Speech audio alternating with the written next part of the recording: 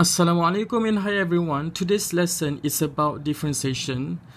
Okay, let us begin our lesson by exploring the concept of first derivative. If you have y equals to ex to the power of n, and then, okay, the first derivative will be represented by dy by dx. So the way to pronounce this is to say dy by dx. So the concept of this is very easy. You bring power down, so you have to bring n down, so you have to write n here. And then ex to the power of n minus 1. So there are two basic concepts in first derivative. To find dy by dx, you have to bring power down and power minus 1. For example, if you have y equals to 3x to the power of 4. Okay, find the first derivative. To find the first derivative, you write dy by dx. So dy by dx is the first derivative. Now you do the process. You bring power down, so you bring 4 down, so you have to times 3 times 4. And then you subtract 1 from the power, the original power, which is 4 minus 1. And then you simplify. You would have 3 times 4 is 12. 12 and then x to the power of 3. So this is the first derivative of y equals to 3x power 4. So dy by dx equals to 12x power 3.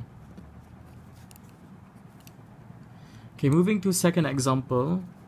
Okay, sometimes the question will give you fx. If you are given fx equals to 1 over 2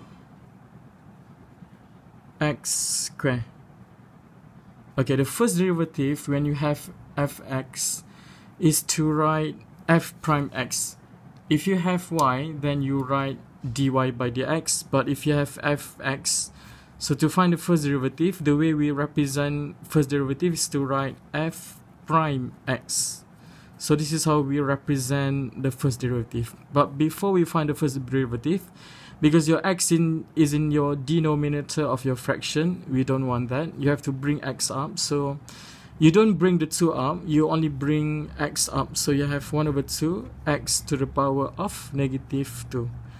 Now we are applying the concept of first derivative. To find first derivative, you bring power down. 1 over 2 is still 1 over 2. You bring negative 2 down, so you have to times here. And you subtract 1 from its power. So you have negative 2 minus 1. And you simplify. 2 divided by 2 is 1, so you have negative 1. And then you have x to the power of negative 3. Okay, you can change back to fraction. So you would have negative 1 over x power 3. So this is the answer. Okay, let's say you are given number. Example, if I give you y equals to 10. Okay, this is very important. The first derivative of any number, regardless how big or how small the number is, it's always will give you 0. Okay, I'm going to write dy by dx equals to 0. So for any number, when you differentiate with respect to x, because there's no x term here, even if you add x term, let's say you have, you change a bit in your equation, you have 10x power 0. Okay, now 10x to the power 0, when you bring 0 in front, so you have to times 10 times 0, so you would have 0. So dy by dx is always equals to 0 when you have number. So this is always 0. When you have, like, for example, you have y equals to 10,000, 2 pi, whatever number. When you find dy by dx, it's always give you 0. Moving to the fourth example. Let's say you have y equals to 5x times x squared minus 1. Okay, before we proceed to find dy by dx, you have to remember that you cannot simply apply this rule when you have brackets. So the first thing first is to remove the bracket first. So I'm still going to write y because I haven't done this process yet. So I'm going to expand the brackets. You have 5x times x squared gives you 5x cubed. And then you have 5x times 1 gives you negative 5x. Okay, now when you do the process of finding first derivative, which is dy by dx, so you bring power down, so 5 times 3, and then power minus 1, so 3 minus 1 gives you 2. Okay, 5x, there's a 1 there, but they didn't write. So when you bring 1 down, you have 5 times 1, and then x to the power of 1 minus 1.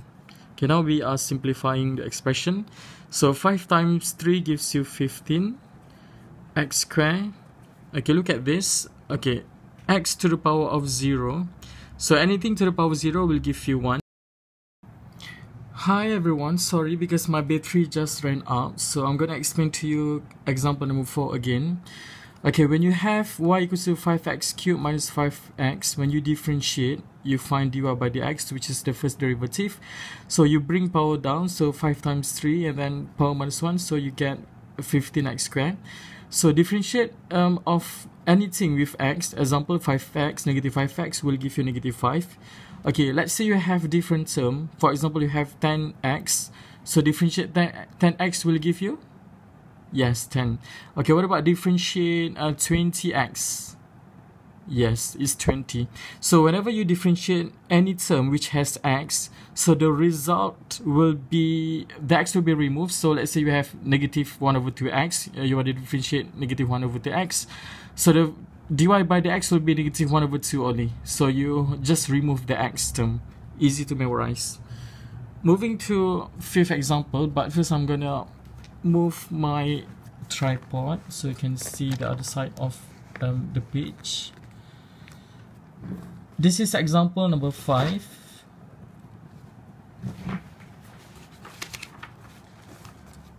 Let's say you are given hx equals to x bracket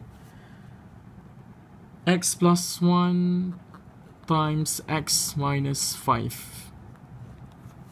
Okay, first, like I said before, you cannot simply differentiate that without removing the fraction. So we got to remove the fraction first. We haven't done the process yet, so you still need to write hx equals to, okay, you open these two brackets first. So x will be x, so you times x first, so you have x squared. X times negative 5 gives you negative 5x. Negative 1 times x gives you negative x. Negative times negative will be positive. 5 times 1 will be 5. Okay, now you open the bracket again, so you got x cubed minus 5x squared. Oh, sorry, I have to simplify first. Okay, never mind, I'll do it later. So negative x times x, negative x squared, and then plus 5x. Okay, these two terms can be simplified. So you have x cubed minus 6x squared plus 5x. Similar to what we have here, when you have fx, when you do the process of bringing power down, power minus 1, you have to write f prime x. So in this case, you would have h prime x. So now we do the process, bring power down, so you have 3, and then x. Okay, power minus 1 gives you 2. Okay, now we do it fast. Okay, 6, okay, you have to bring 2 down, so 6 times 2 gives you negative 12.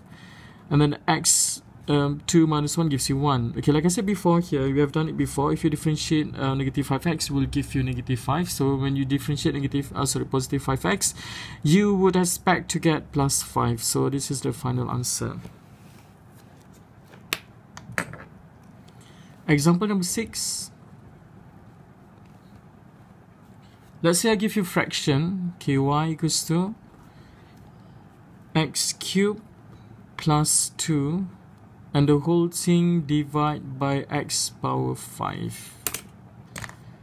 Okay, look at this term. Okay, there's a fraction there. Before you do this process, you must simplify the fraction first. We cannot do this process straight away. We need to say you want to bring 3 down and 3 minus 1. You cannot do that yet because you got a fraction there. So the first thing is to change your fraction a bit. So you have to simplify your fraction. So you have x power 3 over x power 5. And then plus, the other value will be 2 over x power 5. Okay, now you simplify. Okay, x cube, that means there are 3 x's in your x cube. X5, that means there are 5 x's. So when you cancel 3 from 5, so you would have another 2 below. So example, you have like something like this, x over x, and then okay, for this one you just bring this up, so you have 2x power negative 5. So that means you can cancel the 3 x's, so you got only 1 over x squared, which is x to the power of negative 2. Or if you want to use indices law, when you have division, so you subtract the power, so 3 minus 5 will give you negative 2. Okay, now when you want to apply the process of bringing power down, power minus 1, you have to write dy by dx. So the dy by dx will be, you bring power down, so you have negative 2x. So negative 2 minus 1 gives you negative 3. And then plus 2, bring negative 5 down, so you have 2 times negative 5. And then negative 5 minus 1 gives you negative 6. And you simplify, so you do have negative 2 over x cubed. And then positive negative will be negative 10. And then x to the power of 6. So this is the final answer. Okay, we are going to discuss the last example, example number 7. Okay, let's say you have gx equals to x plus 2 square and the whole thing over x. If you see this fraction, you cannot, like I said before, you have to make sure that you got only single x with power and there's nothing below your expression. The way to do this is to expand this term first. So we still have gx, not g prime x yet, because we haven't done the process yet. So you expand this bracket using shortcut. First you square the first term, you would have x squared. And then to find the middle term, okay, you simply multiply. 2 times 2 gives you 4. 4 times x gives you positive 4x. And the last term you have 2 squared, which is 4. And then you have everything over x. So this is over x, and also this one over x. Okay, you cancel whatever term you can cancel. You have x squared over x gives you x. And then plus 4, and then plus 4x to the power of negative 1. Okay, now you find g prime x. So this is 1. Okay, differentiate any term which is x. It will give you, okay, this is 1x. Differentiate 1x gives you only 1.